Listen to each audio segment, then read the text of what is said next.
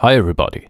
Today I have a new plugin for you, and this is the TUKAN Studios Multiband Processor Series 2. And most of you might know that there was already the TUKAN Studios Multiband Processor, so if you already knew this thing here, you should be quite familiar with this thing. But of course there are reasons why I completely rewrote this plugin, and yes, of course, obviously it's all the Series 2 features. So it has high resolution display support, it has all these processing options and grouping options and scaling options and all the other Series 2 features like oversampling stability and much more. But the first thing that comes immediately to the eye is that we now can choose up to 5 different frequency bands where the old one only had 4. But there are even more improvements. So the old one had the crossovers only with 6 dB per octave.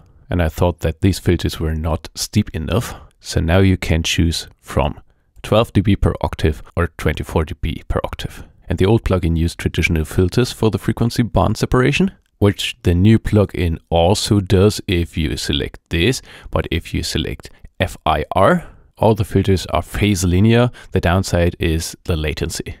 So during mixing or mastering, that is no problem. ReaPack does latency compensation. But in monitoring and live sessions, the latency can be an issue. And here on the left, you can directly select how many frequency bands you want to use. And if you don't use all the 5 frequency bands, that saves you some CPU. But for demonstration, let's get back to the 5 bands and close the old plugin and just use the new plugin and see what it can do. Let's hear some music for that.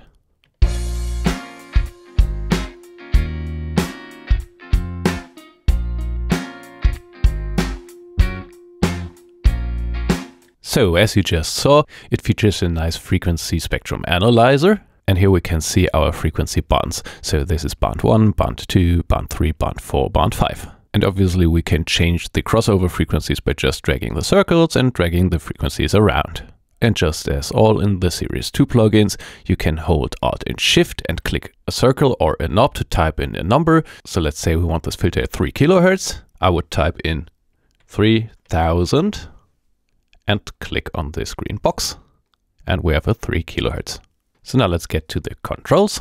For example, for this orange range here, which is frequency band 3, I can solo that.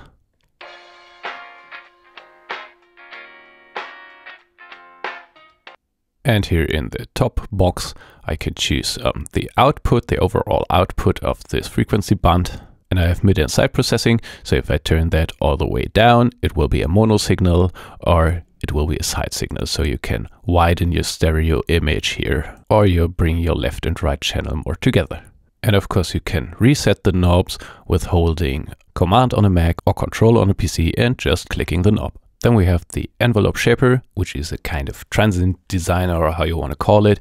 And you can choose the attack amount here and the sustain amount there, and switch that on and off. And we have the compressor for the frequency band. So this is a multiband compressor, and we have all the usual compressor controls. So let's see what it does with some drastic settings.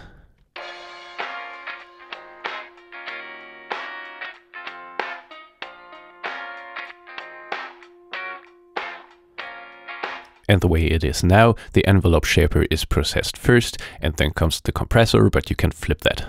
And as you can see, you can flip that per band. So that's basically what the controls are about. And now let's sound demo this a bit so you can hear how it sounds. So let's put that back in a neutral position and again hear the music.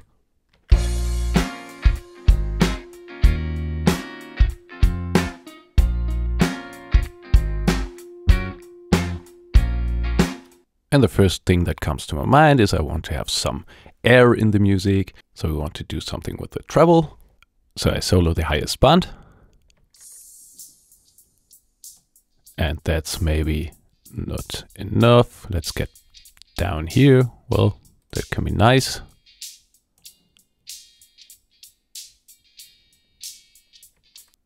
So let's brighten up this in the mix and maybe give it more stereo width.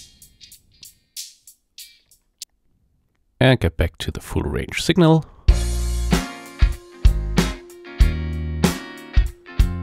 Well, yes, this could be nice. And then I hear that the snare drum has a very heavy fundamental frequency support. So maybe I want to thin out that a bit. So let's search that frequency band here.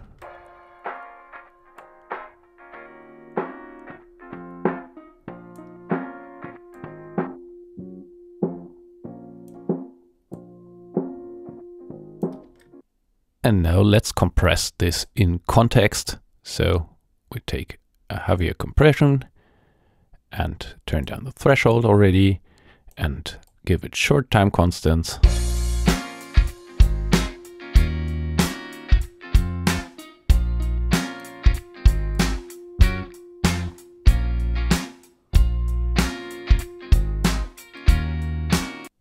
That should do. So let's see what we can do to the fundamentals of the kick. Let's solo this band here and widen this about 40 Hertz maybe. And we can already choose some compression here, like this maybe.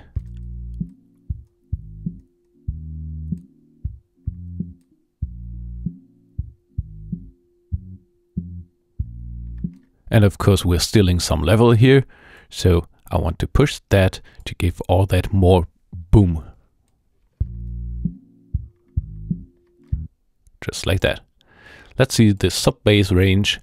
And if you're listening to this on a mobile device, on a laptop or your phone, I think you will not hear the frequency range I'm working on. But if you're using headphones, you will hear that. Well, that sounds about okay. Let's compress that a bit.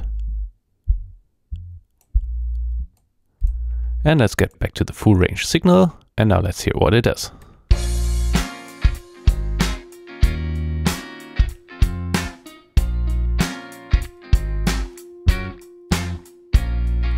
Okay, that sounds good to me. Let's hear the difference without the plugin and with the plugin.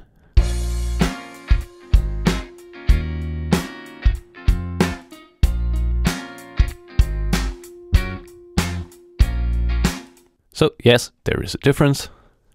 And this of course was for demonstration. So maybe for a real production, you would like to take more time to adjust all the parameters. But I think you all understood what I did here. Let's do something with envelope shapers. So maybe for this frequency band, for this blue band here, we want to give it a bit more attack, and the highs will need more attack too, so that the hi-hats and stuff will stick out a bit more.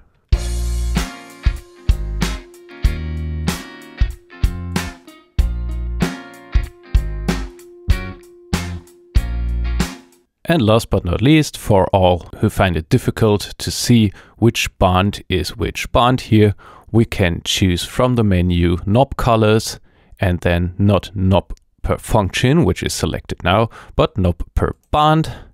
And now we have the pink and the yellow and the orange and the blue and the green bands with their knob colors. Oh, and I nearly forgot, if you hold Alt and turn a knob, all the frequency bands will follow. But they'll do that with an offset, as you can see. So that's it for today. I hope you have fun with the plugins, and bye bye.